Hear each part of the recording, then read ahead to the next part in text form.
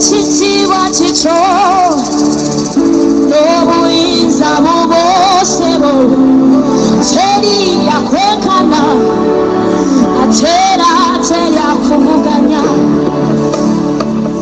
ekitiibwa kikyo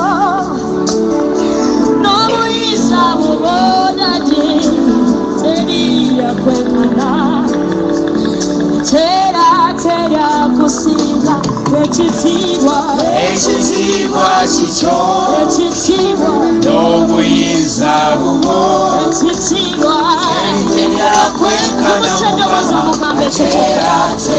kugamba ekitiibwa kikyo ekitiibwa kikyo n'obuyinza bubwo teryakwekana Mukama teryakusinga mugambe Mukama olwaleero genda kuwa ekitiibwa kyonna okodiza ekitiibwa n'ettendo abantu b'ensi ne batuyiwa naye gwe Mukama toyiwa gwe toyiwa weka Yesu kitwale akitwale Yesu kitwale yatayiwa yeka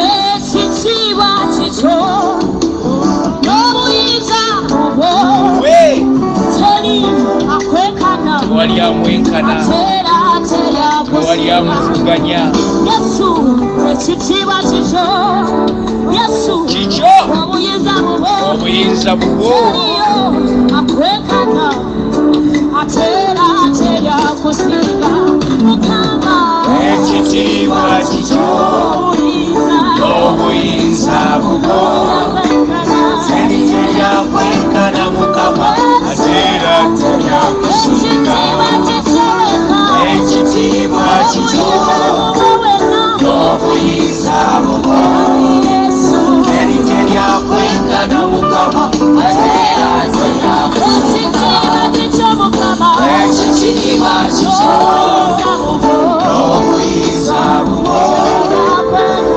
teryakwekana Mukama ate era teryakusinganya teryakwekana Mukama ate era teryakusinga teryakwekana Mukama ate era teryakusinga teryakwekana Mukama ate era teryakusinga teryakwekana Mukama ate era teryakusinga teryakwekana Mukama ate era teryakusinga teryakwekana Mukama ate era teryakusinga teryakwekana Mukama ate era teryakusinga teryakwekana Mukama ate era teryakusinga asaanidde ekitiibwa kikyo Mukama tewali akwenkana tewali alinga gwe gwatuwadde obulamu gwatukuuma gwe mukutula njegere kutulaga njegere endwadde zitwale twala ennaku twala obusibe twala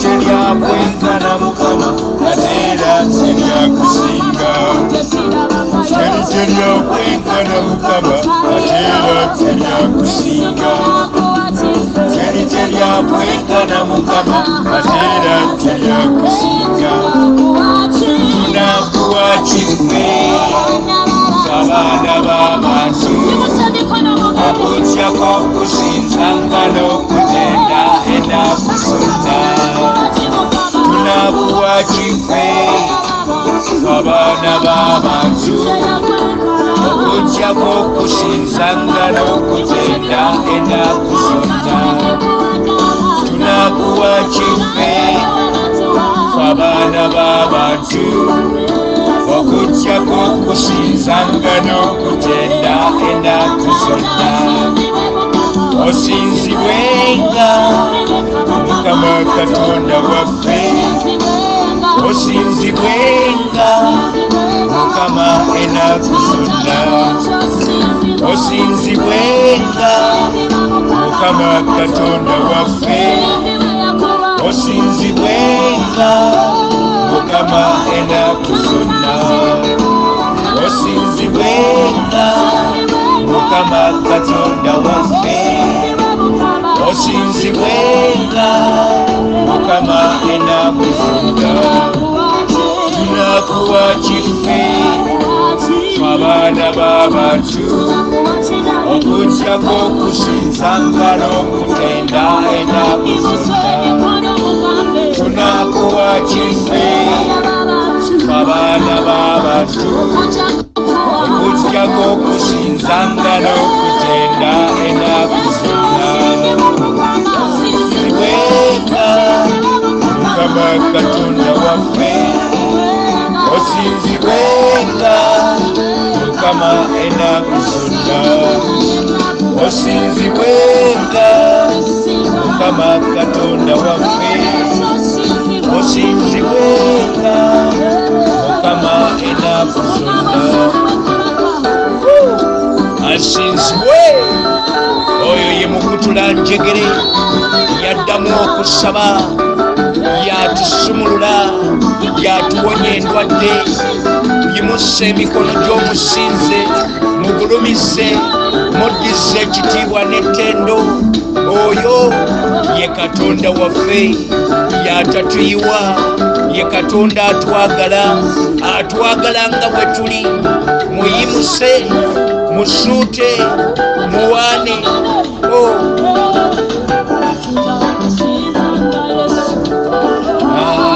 Haleluya tunakusinzanga Yesu amina tunakusinzanga Yesu Haleluya tunakusinzanga Yesu amina tunakusinzanga Yesu Haleluya tunakusinzanga Yesu amina tunakusinzanga Yesu Haleluya tunakusinzanga Yesu amina tunakusinzanga Yesu Haleluya tunakusinzanga Yesu amina tunakusinzanga Yesu Haleluya tunakusinzanga Yesu amina tunakusinzanga Yesu Haleluya tunakusinzanga Yesu amina tunakusinzanga Yesu Haleluya tunakusinzanga Yesu amina onyenye yencha ologoma ya Yuda Yesu mwana gw'endiga yegwe mulyango gw'eggulu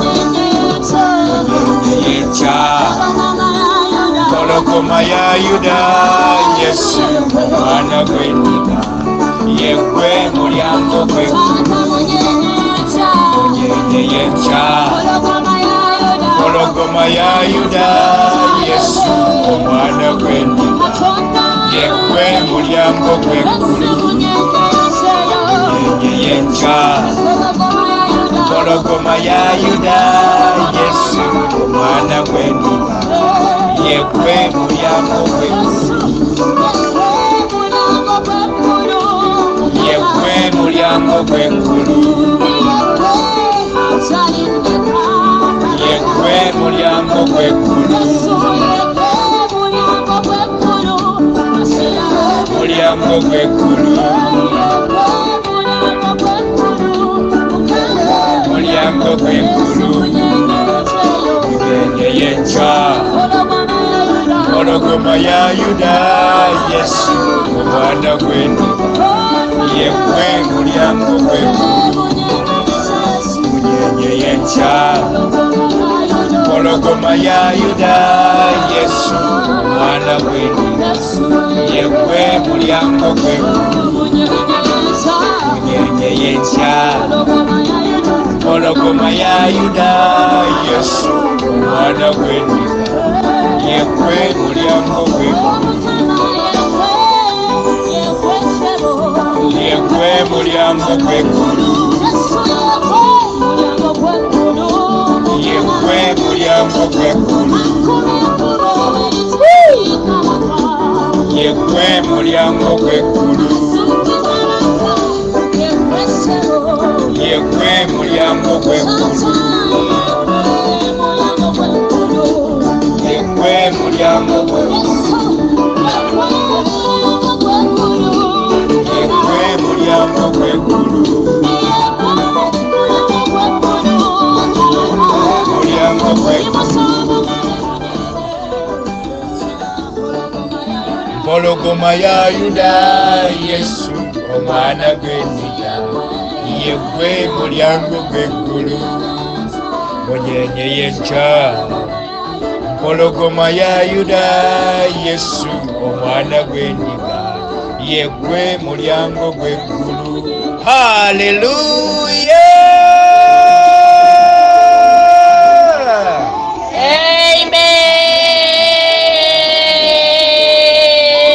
Amen. I said hallelujah.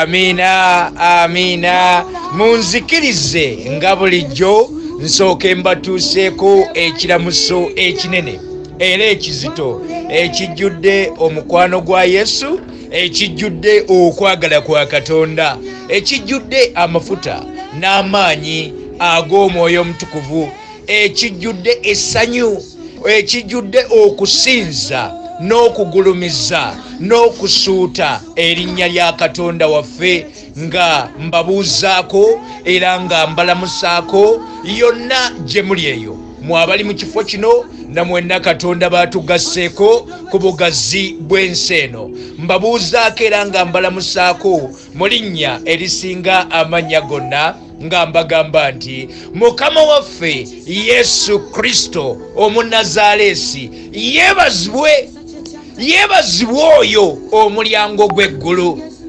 kubanga tewali ajja eri Katonda Kitaffe okujjako ng'ayise mu Mukama waffe Yesu Kristo. Mukama waffe Yesu Kristo ly'ekkubo ery'amazima ate era ery'obulamu.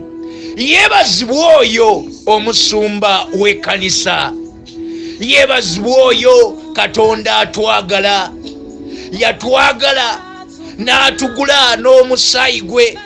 Ebyawandiikibwa byogera nti Katonda bwe yayagala ensi n'okuwaayo n'awaayo omwana we omu yekka, omu bw'ati Mukama waffe Yesu Kristo, n'ajja atufiirire ffe ababi, ffe aboonoonyi abaali tetusaana, n'atugula n'omusaayi gwe.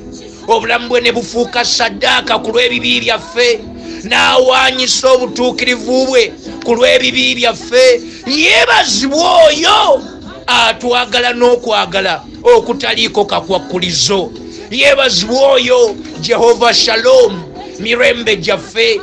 Yeebazibwe oyo omusumba w'ekkanisa.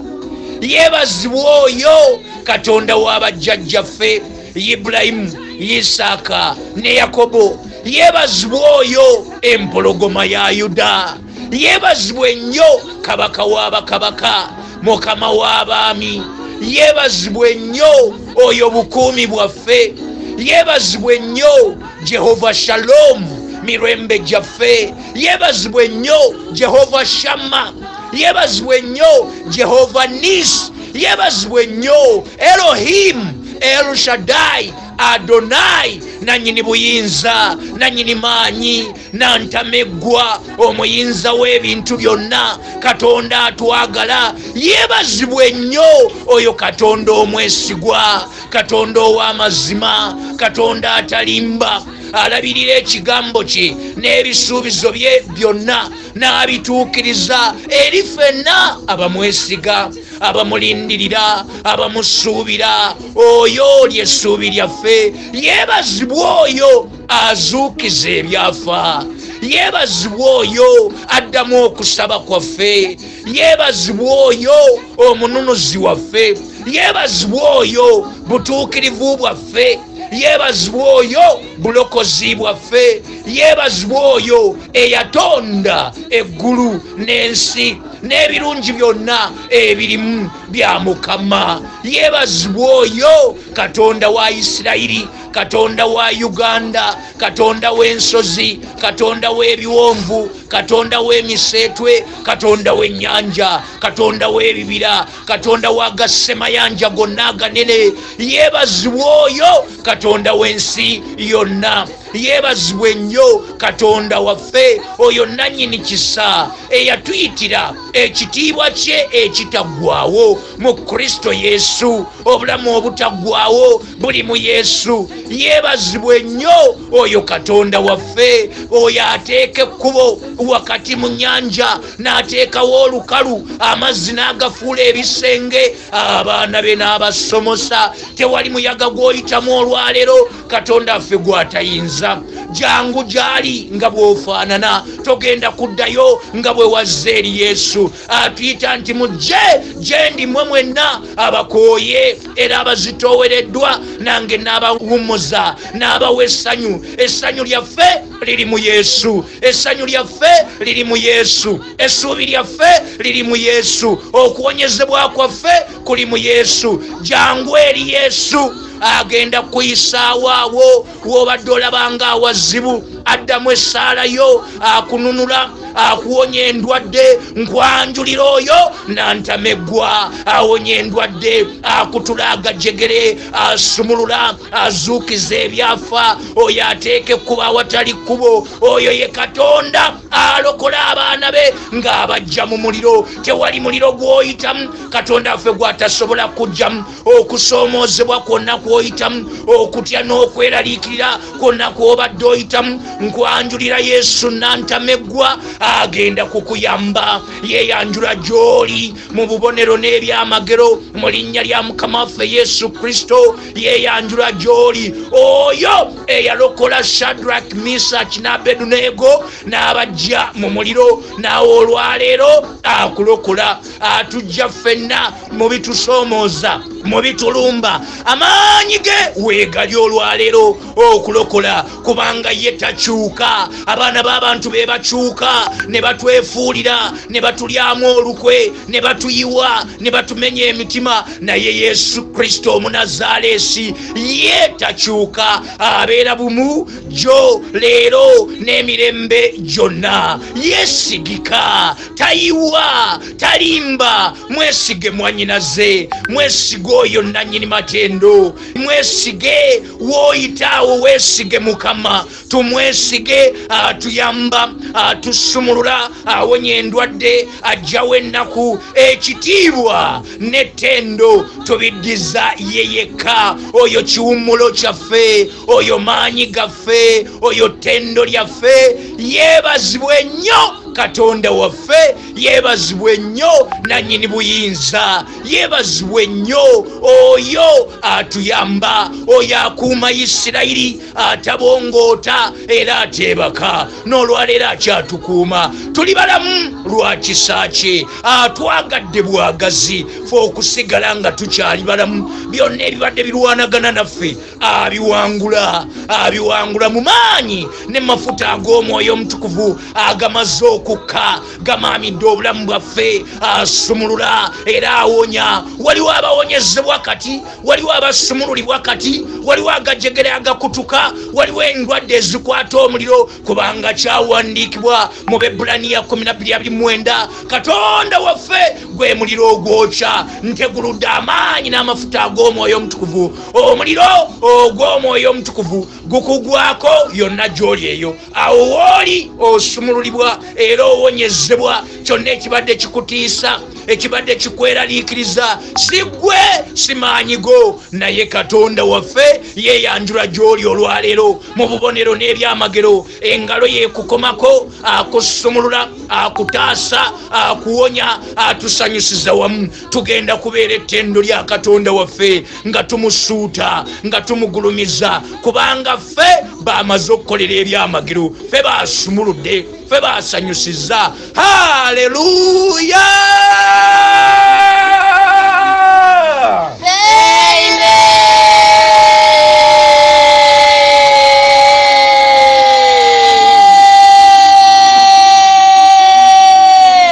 I said hallelujah.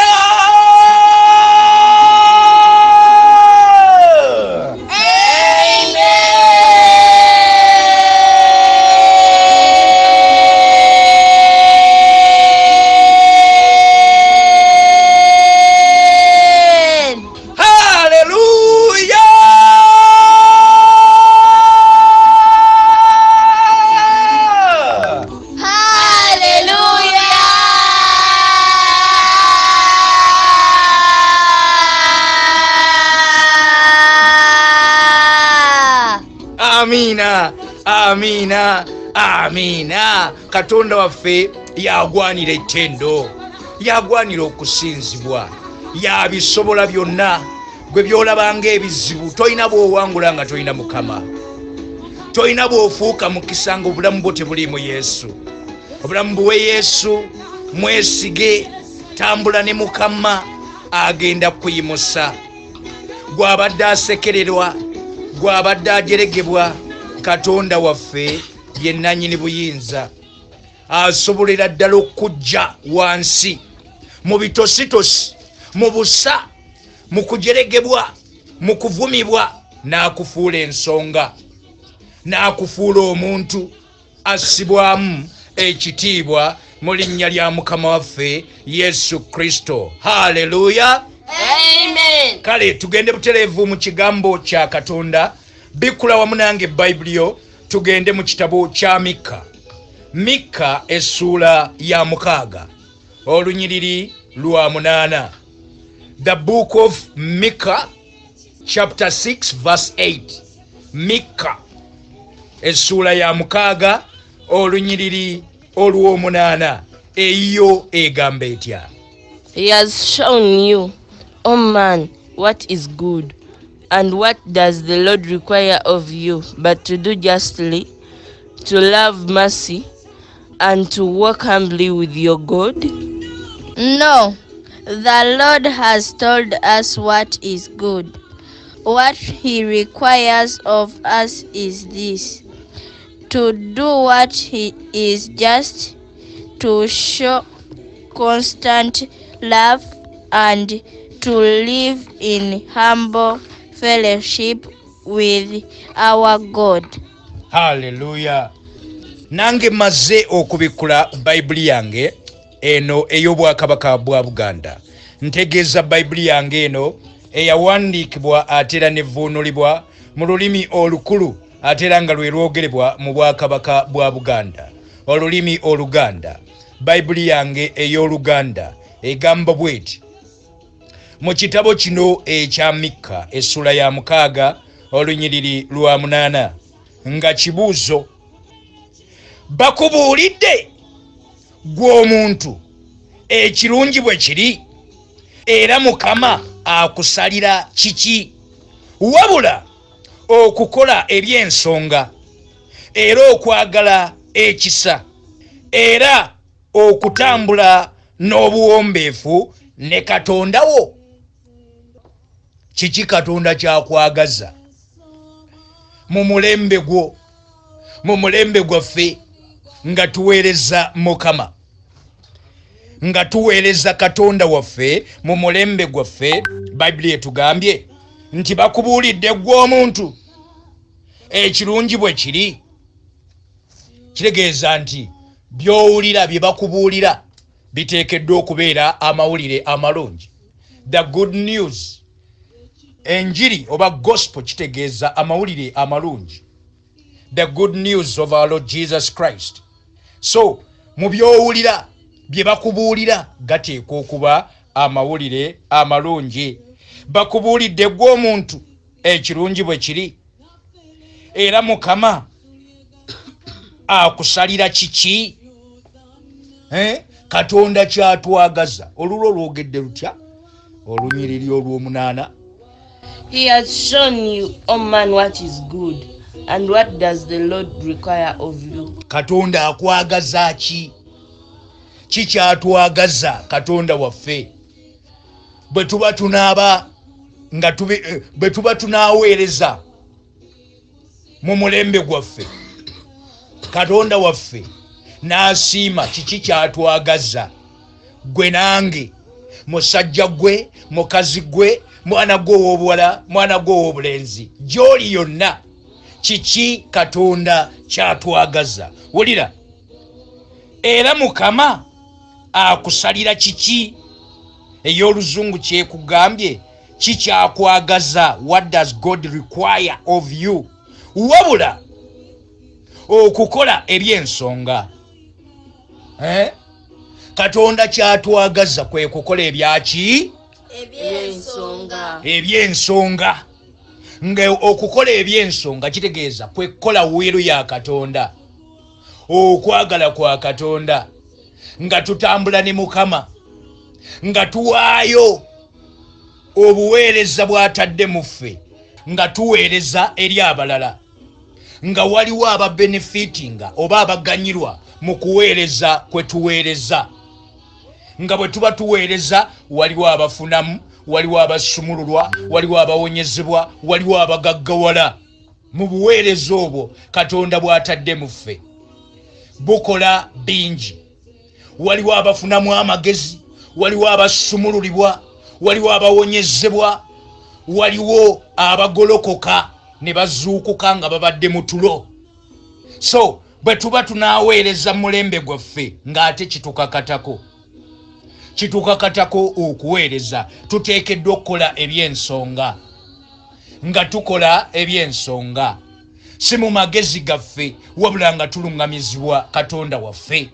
Talina bwakuluŋŋamya nga tomukkirizanga, nga tokkiriza na kukkiriza nti Katonda waali, ali naawe, ali mu ggwe, ateekeddwa okubeera mu ggwe, nga ye Katondawo, nga ye nnamba emu mu buli kyokola. Buli decision gy'oteekinga, buli kusalawo kwokola, nga Mukama ali wamu naawe, ng'akulimu, nga ye nnamba emu. Wulira nti era Mukama akusalira kiki? Wabula okukola ebyensonga. Okukola ebyensonga era okwagala ekisa. Tuteekeddwa okubeera nga tulina ekisa kya Katonda. Katonda waffe ye nannyini kisa. Olunyiriri lwa Bayibuli bwe lutugamba, ebyawandiikibwa bwe bitugamba nti Katonda waffe ye nannyini kisa. Ate nga ye mu kusaasira kwe okungi yatuyitira ekitiibwa kye ekitaggwaawo mu Kristo Yesu. Kati naffe ng'ali mu ffe, nga naffe tuli mu ye, tuteekeddwa okulaga abalala ekisa.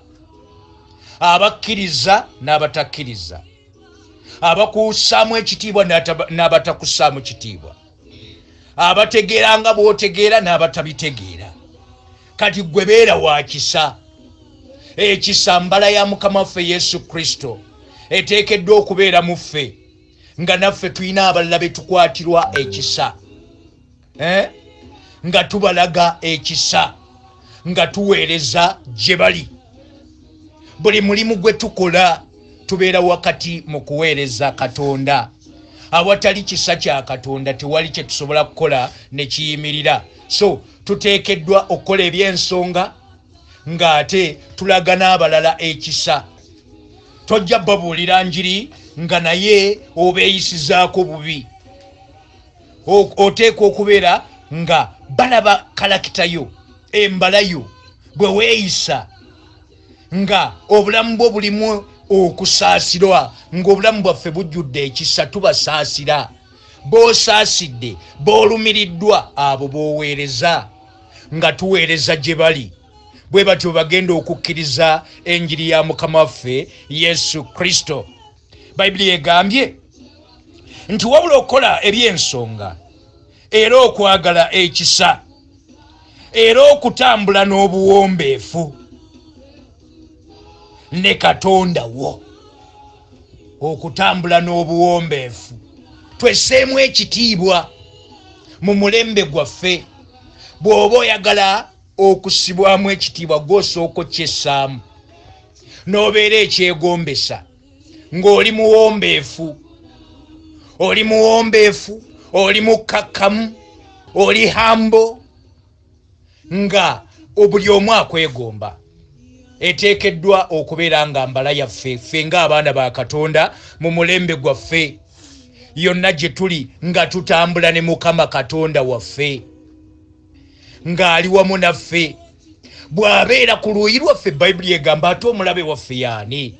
Tutambule wamu ne Mukama Katonda waffe, tumufaananire ddala nga ye bw'ali omuteefu, bw'ali omuwombeefu, naffe tubeere bawombeefu, tubeere bakisa. Olunyiriri lwaffe lwe twatandikirako nga tuyingira enjiri eno lugamba lutya? Ebikolwa by'Abatume 13:36, Acts chapter 13 verse 36. Lugamba lutya? For David, after he had served his own generation by the will of God. Soko komao. For David, after he had served his own generation by the will of God. Kitegeeza buli buweereza bwonna kabaka Dawudi bwe yakola, yabukoleranga mu kuteesa kwa Mukama, mu kwagala kwa Katonda, nga buli lw'aba akola omulimu gwa Katonda akola bya nsonga.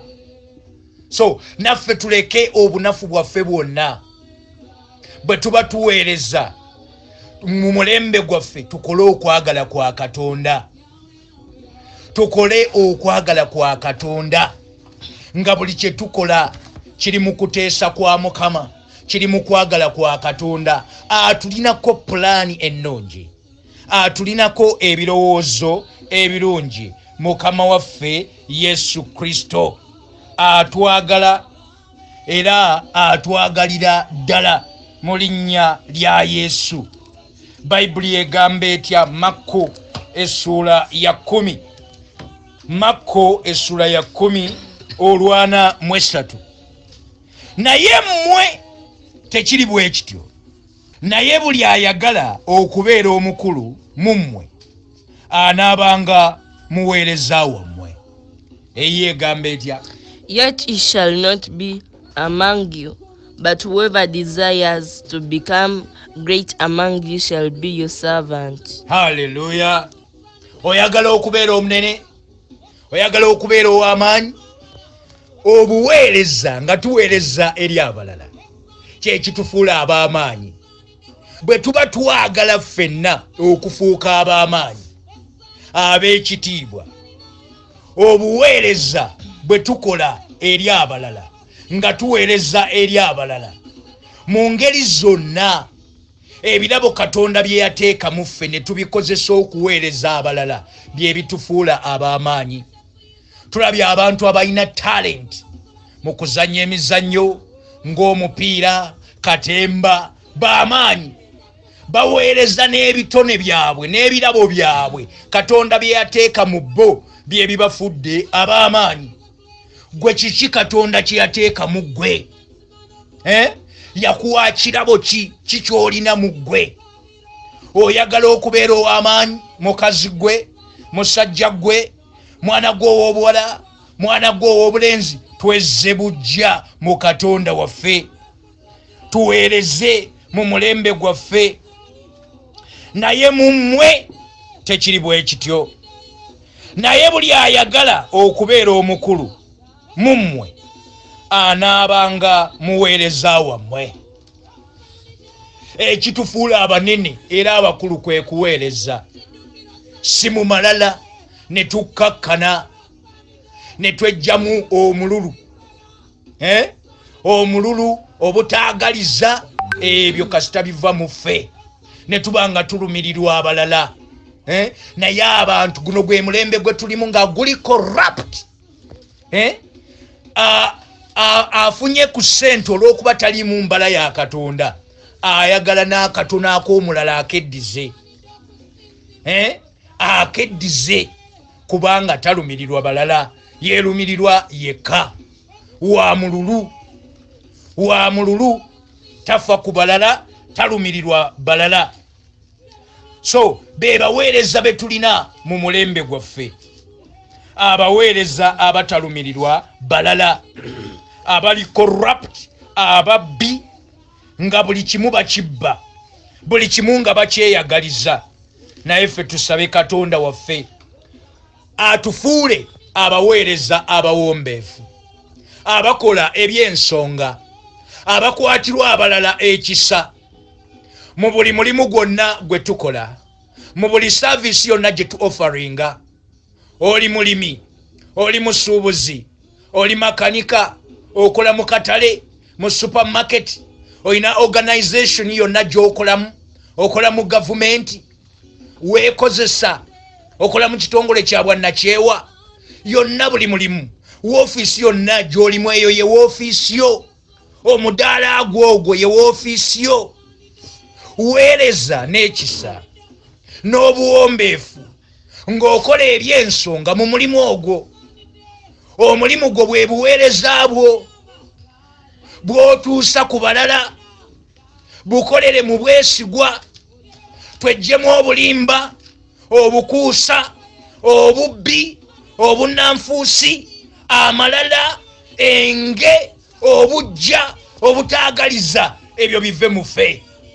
Toyina bw'okola eby'ensonga Katonda by'asanyukira era by'ayagala ng'otambulira mu bikolwa eby'omubiri. Nga tutambulira mu bikolwa eby'omubiri tuba tuweerereza mu busibe, naye bwe tuba tunaabeera b'amaanyi, abaweereza ab'amaanyi era abeesigwa, tuweereze nga twesiga Mukama Katonda waffe ng'ali wamu naffe, nga tukola eby'ensonga mu linnya lya Mukama waffe Yesu Kristo ali wamu naffe okutuyamba okutukola obulungi. Bayibuli egamba etya? Eri mu kitabo ky'Abakolinso ekyokubiri essuula 4 olunyiriri okuva ku lw'16 okutuukira ddala ku lunyiriri olw'18. What does the Bible say in the book of 2 Corinthians chapter 4 verses 16 to 18? Therefore we do not lose heart, even though our outward man is perishing, yet the inward man is being renewed day by day.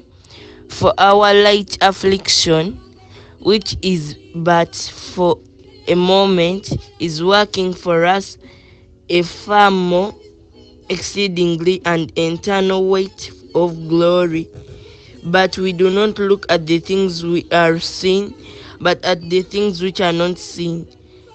For the things which are seen are temporary, but the things which are not seen are eternal. Hallelujah. Eyoyo bwetyo bwegambye. Bakolinso ekyokubiri eyange egamba bweti Bakolinso ekyokubiri essuula 4 olw'16 paka ku lw'18. Kyetuva tulema okuddirira, tetuteekeddwa kuddirira akasookera ddala. Bwe tubanga twakkiriza Kristo ne tusalawo tubeere abaana ba Katonda, nga ye Katonda waffe, tuli baana be, buli kyokola toddirira, toggwamu ssuubi, toggwamu maanyi. Ne bw'abanga waliwo ebisoomooza, waliwo ebinyigiriza, waliwo ebituyigga, tetuteekeddwa kugwamu ssuubi. Tetuteekeddwa kuddirira. Ne bw'olabanga gw'obadde otambula naye ye ng'akyuse, gwe wali weesiga atunuulira Katonda eyakulokola. Obulokozi tetubugeraageranyiza ku bantu. Bangi twayiga ku nsigo eyasigibwa ku mabbali g'ekkubo, mu maggwa, ku njazi ne ku ttaka eddungi. Oyinza okulaba omuntu ng'ayimiridde naye ng'eggulu limulabira ku mabbali ga kkubo. Kati gwe tewekkiranya na kibi. Tetuteekeddwa kwekkiranya na kibi, okuwolereza ekibi olwabo be wandiise nti b'amaanyi nga naye bayinza okuba baweerereza ku mabbali ga kkubo. Ng'eno balabanga abali mu kkanisa naye nga bali ku mabbali ga kkubo, bali eri ku lwazi, bali mu maggwa. Baatandika dde okwekkiranya n'ekibi. Kati ffe tetuteekeddwa kwekkiranya, kuddirira mu kukkiriza. Tweyongere bweyongezi mu bikolwa byonna ebirungi. Ne we batatusiimye, ne wootofunye thank you, ne we batakwenenyereza nti sorry, gwe sigala ng'okola bulungi, mwannyinaze, musajja gwe, tukole bulungi.